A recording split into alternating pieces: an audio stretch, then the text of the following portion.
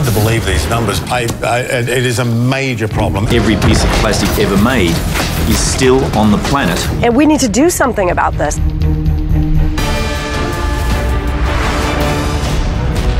You telling us what is World Cleanup Day? Worldwide to clean up the planet in a single day. This is what we've been getting together in only 30 minutes.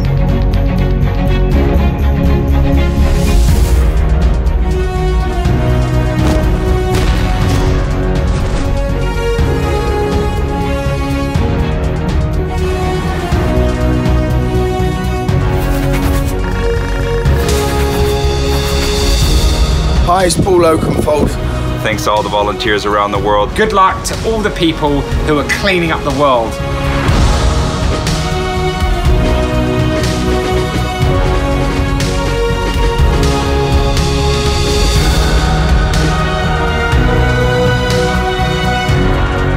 Shake that out, you can see all the plastic.